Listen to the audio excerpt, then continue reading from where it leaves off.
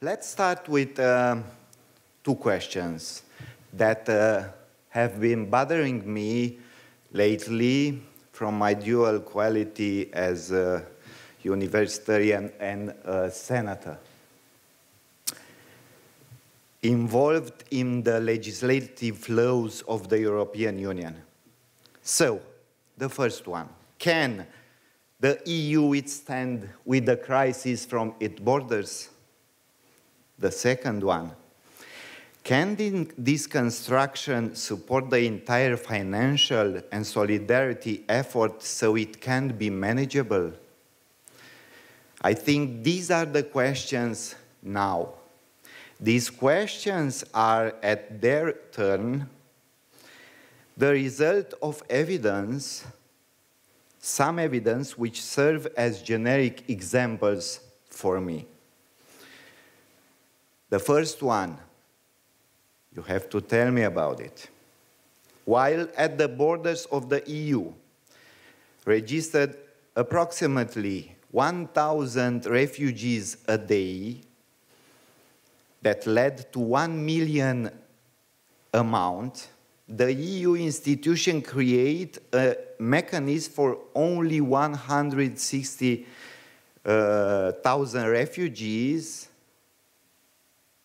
trying to manage the crisis, which itself seems unoperative today too.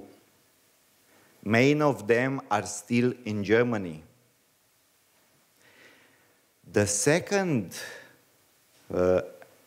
evidence, the European system did not give the proper attention to evident connection between the two terrorist attacks from Paris and Brussels. These are some signs showing that some mechanisms still doesn't work proper and efficient. Dear colleagues, ladies and gentlemen, as hard as it may seem to admit today, we have to say that the EU is going through a mixture of events that can cause a systemic crisis. And I feel some pressure on the system named as the security pressure, the solidarity pressure, and not at least, very important, the credibility pressure. At their turn, the EU's institutions made some answers. You know, the European Agenda on Security, which has started to talk about enlargement and neighborhoods for a very specific means. I will show you right on. At the end of 2015, the EU outlined answers on both assets, referring to the enlargement and the neighborhoods.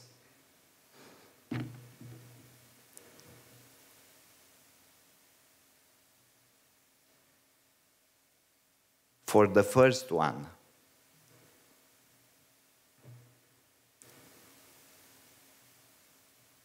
we've got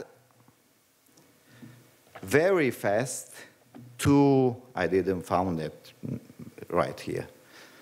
Oh yes. We've got the answers in this context on those policies, the one on extension and the one on neighborhood, the enlargement. The first one said, talking about the 6 countries in the Western Balkans and Turkey, the first one says, hey, stop. We should look only to the fundamental assets of the enlargements regarding to those countries. Other way, we are continuing to make demands, procedures, figures, or laws, and we could lose them. Why?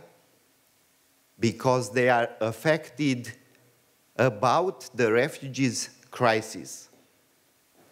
This is about enlargement. About the neighborhood policies, the things are bad too.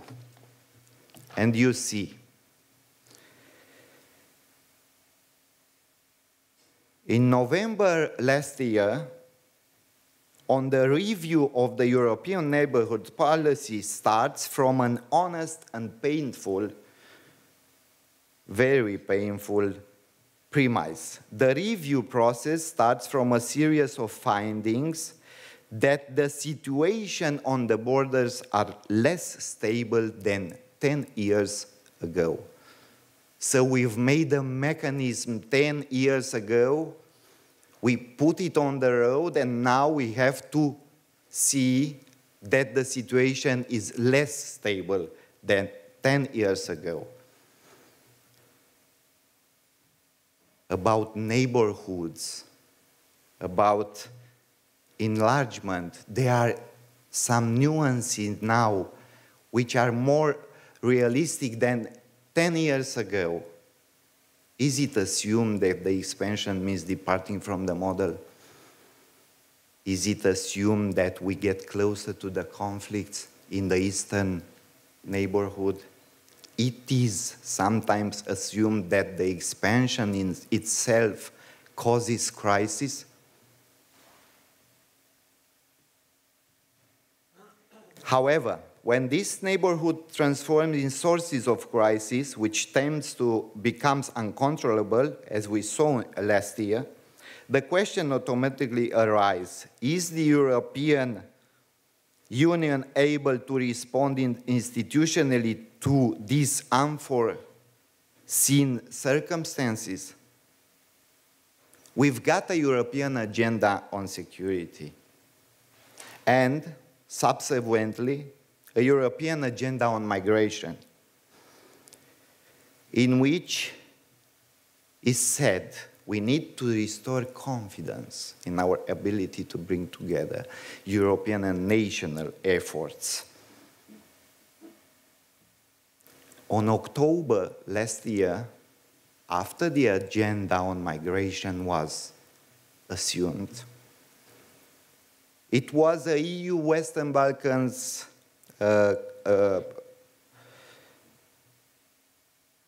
meeting on which they established some points to follow to manage the crisis.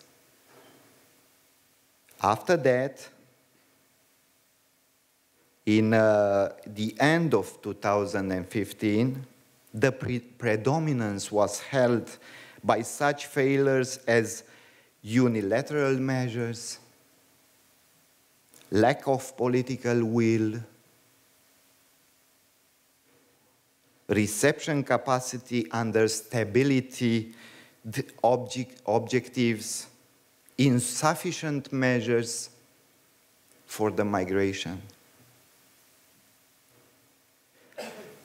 For all these reasons, dear colleagues, I would call this year, 2016, the European Year of Confidence and Solidarity. I hope I have managed to show you that we've got institutional mechanisms. Cooperation between the EU states and the implementation of these mechanisms is the solutions. This is what we miss today.